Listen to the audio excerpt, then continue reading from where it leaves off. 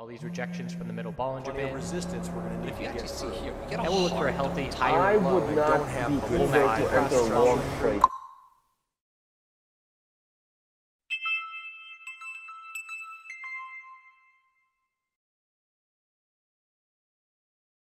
Hey everyone, quick video update today. We're going to look at Bitcoin, Ethereum, Litecoin, and BCH again later tonight with Alex from Nugget's News. We're going to put out another video where he does a little bit of the fundamentals. I go over the charts in the BTC pairings, and we're going to do that with 10 different coins. We did a video previously with 10 other coins, and that'll be out at some point late night tonight on the East Coast as he is Australian time.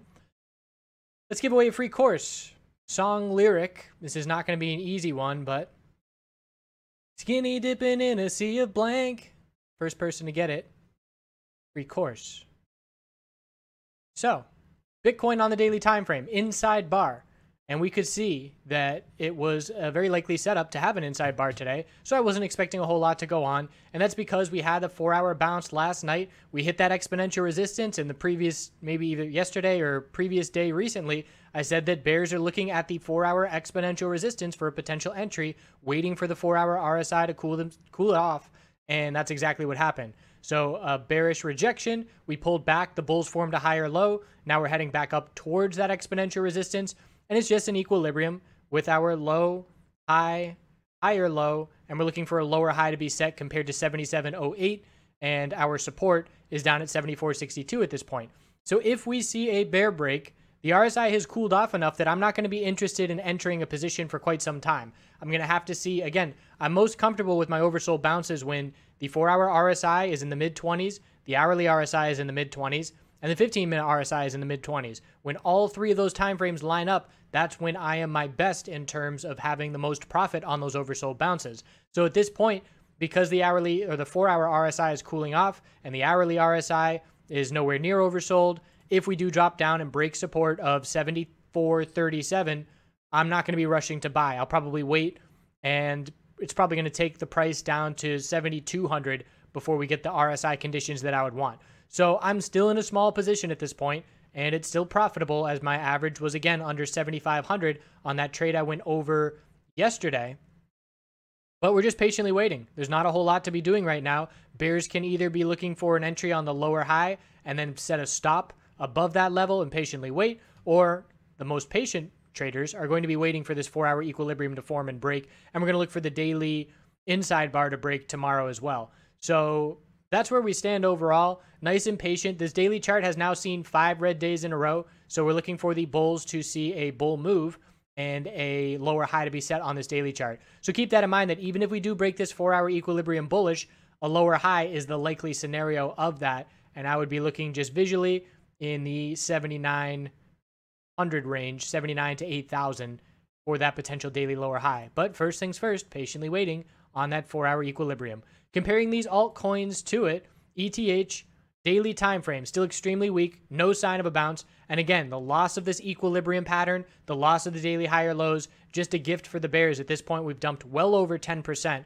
and we're right down at our lows. And if we look at the 4-hour time frame, the low was 407.78, and we did break that level just barely. We can consider that a double bottom at this point, but just if we're comparing it to Bitcoin, Bitcoin did not break its support level, while ETH did.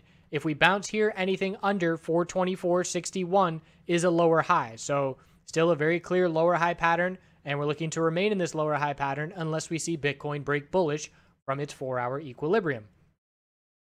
So in terms of RSI levels for ETH, again, as I've been pointing out in videos, BTC is almost more important in terms of RSI than ETH is, because ETH can drop down to 20 on this 4-hour, which it's done almost 3 times in the past couple of days.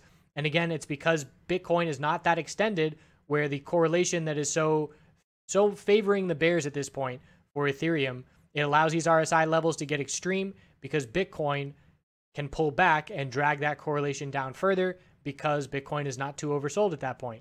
So if we do see a bear break from the equilibrium on Bitcoin, we're going to head down to 400 psychological support on Ethereum, and a break of that level should trigger some stop losses. If we get a bull break, we're going to watch this resistance of 424.61, and it's going to be up to the bulls to break that level in order to try and shift this momentum. Have to change the trend on the hourly or 4-hour time frame to be looking for a daily higher low to be set. Of course, at this point, we're not looking for a daily higher low. It would just be a daily low and a bounce. Same thing, just looking for a lower high on this daily chart with a bounce. If we get any kind of follow through, I would say just visually, we'll have the exponential resistances as our guide. So the bull move last night, we zoom out to the 4-hour, we look at exponential resistance. If we get a bull move over those exponential resistances in the next 2 days, we zoom out to the daily and we look at the daily exponential resistances.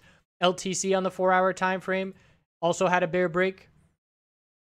So again, comparing it to Bitcoin, dropping down to a lower low, although the bull's holding on, and it's a lower high pattern. Anything under 78.39 is just a lower high. We topped out at 77.31 on this little bounce attempt here.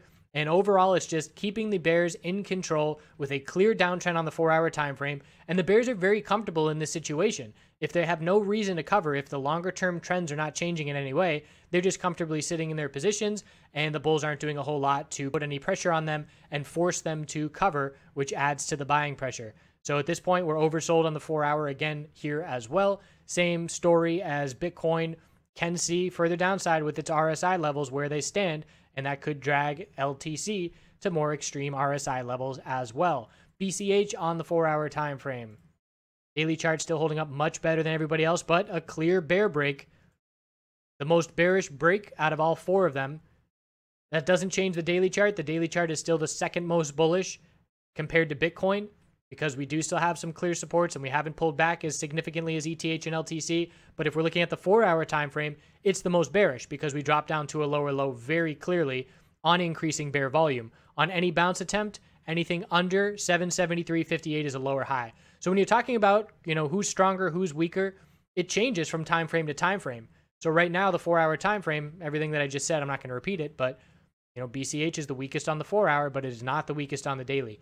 So always, specify what you're talking about in terms of time frame, especially with patterns. When people are asking about patterns, specify what time frame you're looking at that pattern on so people can just pull it up real quick rather than trying to search and find the same thing that you're looking at. So that's where we stand. It's really a nice quick update. Not a whole lot to be going off of. At this point, I probably will exit my position at a small loss, and because it's a small position and a small loss, it would be a tiny loss. If we break to a lower low, I will probably exit just because, well, it all depends on the hourly or the RSI levels on the 4-hour and the hourly. So it's tough for me to say right now. Right now, I do not have a stop in place because I've been at the computer all day. If I leave the computer, I probably will place a stop loss in there. But again, when I have such a small position where the fluctuations aren't making significant differences in my balance, I'm a lot more lenient on where I place my levels. And that's the reason I didn't take profit last night.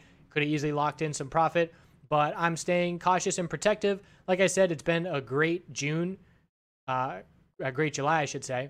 Significant upside, lots of solid profit, and I'm not going to give any of that back. So, while we're in consolidation on the daily, I'm going to be very protective, playing anything that I play bullish with a very tight leash and, not going all in on anything. Last time I entered an all-in position was these significant bull breaks. Back in April, I did it, and did it one time here back in July as well.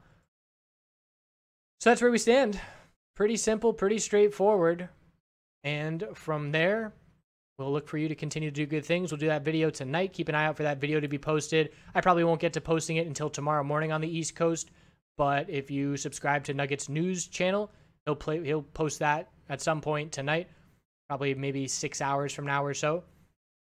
And other than that, we'll see how this daily inside bar breaks. Hope you all continue to have wonderful times. And if you're not having wonderful times, hope you start to have wonderful times. Don't really have a lesson for today, but we got some goats eating bananas, and I will just segue right to that.